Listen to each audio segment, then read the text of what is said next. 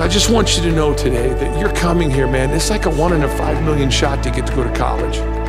This is a incredibly rare air opportunity you have in your life. And I'm just pleading with you, don't let it slip through your fingers.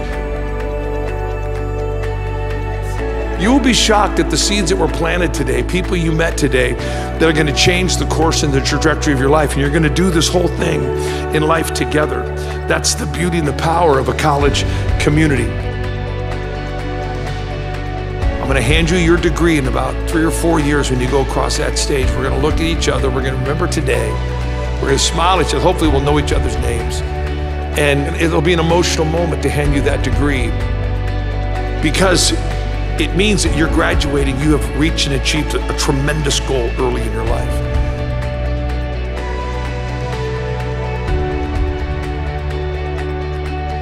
But God's not going to tell you the end game right now. You're just going to grind, you're going to shovel, you're going to dig.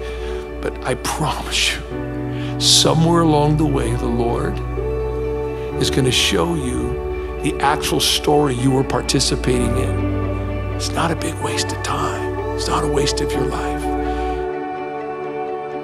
Stay faithful, even if you don't understand it. Don't quit, because at some point you're going to find out you were part of something you never could have dreamed up on your own. It's huge over your life, this university, your friends' lives.